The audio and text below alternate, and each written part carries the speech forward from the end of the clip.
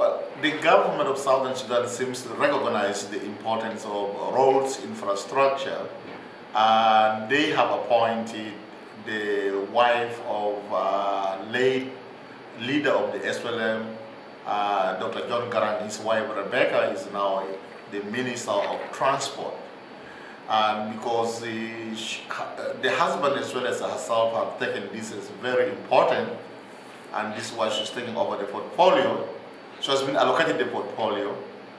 However, things have not moved as fast as many people expected when the plans were announced. But the minister explained that, you see, they were sworn in much later than expected, say in October, November 2005. Now, to put plans in effect, you have to invite contractors. First, they have to establish their offices, then prioritize what sectors are to be emphasized on, or what roads, then invite for contractors. You sign contracts, select the appropriate contractors. Then, after signing the contract with them, they have to move in their equipment before they begin construction. This takes time, and this explains why the delay.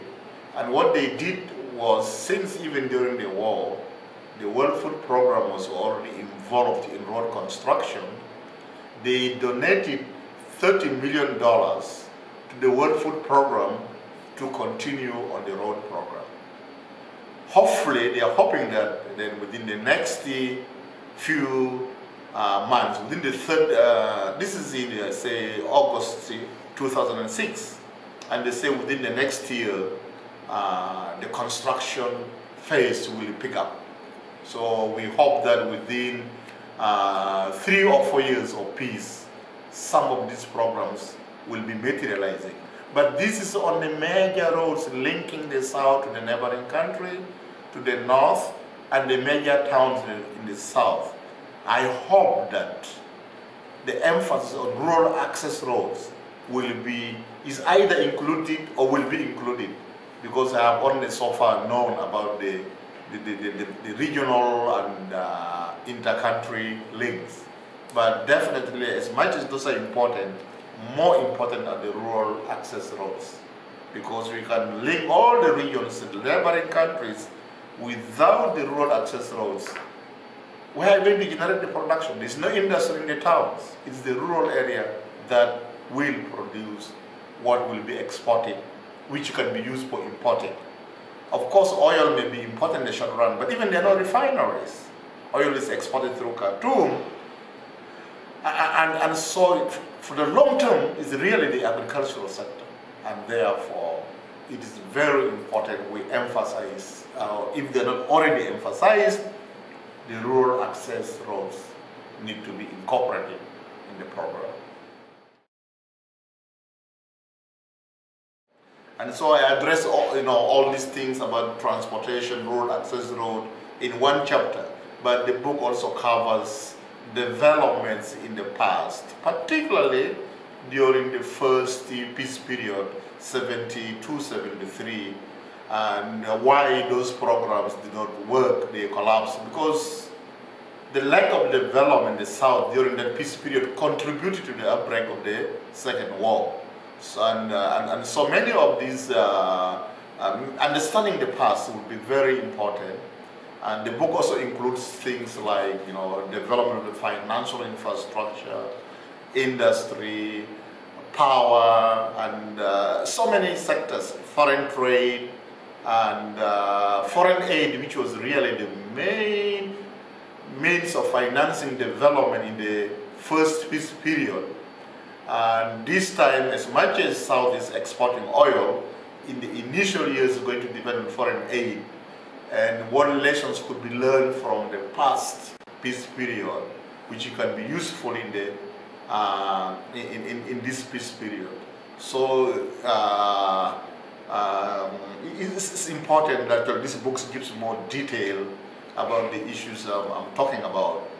And anybody really working on Southern Sudan or wanting to understand few prospects of future development of Southern Sudan would probably need to go through it, and then can expand from there, because it's just a way of bringing together all the various factors that led to the lack of development in Southern Sudan and possibilities of initiating a program that can lead to sustained development. Many of the writings on Southern Sudan have been on the racial, religious issues and so on, nothing much on the economics. So I thought that we should bring the economics into focus in this second peace period. Because when people are, they have the means of livelihood and so on, it's unlikely you will take them to war. But if you go on telling them things, telling them how fair you are going to be with them and they are hungry, it is very easy for them to be mobilized to go to war. And this is why even I'm emphasizing on the rural access roads, because the bulk of the people live in the rural area. So these things can all be found there, at least the skeleton. Then you can expand from there and can even write on one sector and so on.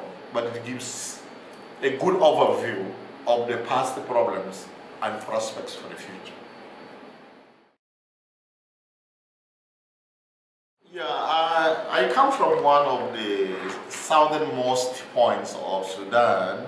Our district is called Yei. And I used to work in Khartoum University, just to illustrate some of the difficulties with transportation, even before the peace agreement. This was in 1985, when the war had just broken out in 1983. It was even difficult to get home. We had a holiday. I decided to go home because I had some family issues to resolve. I knew it was going to be difficult to reach from Juba to home. So I bought a bicycle in Khartoum, sent it ahead cargo by cargo plane. Unfortunately, when I got to Juba, my bicycle had not arrived. So I couldn't ride home. So I went to the district headquarters with a lorry or a truck so that I could connect there. But I failed to connect from the district headquarters to my home, which was about 95 miles from the district headquarters. So I just had to leave my trip home. I had to come back to Juba, so I had to fly back to Khartoum. When I got back to Juba from Yei, this is when I found that my bicycle had arrived. But my holiday was over. I had to go to Khartoum to teach. And this was 2 years after the war broke out. But now it is 23 years since the war broke out, and so the situation must be much, much, much worse. So the importance of this transportation is very important. Not only the roads, but also the means of transportation. If you don't have the trucks, you don't have the buses, you don't have bicycles for the rural area, very important. If you do not have these means of transportation, particularly the bicycle for rural mobility, and marketing and so on, because the ordinary people are low income, they cannot afford the trucks, but they can afford the bicycles. So it must be very important right now that we really emphasize not only on the roads, but also the means, the vehicles.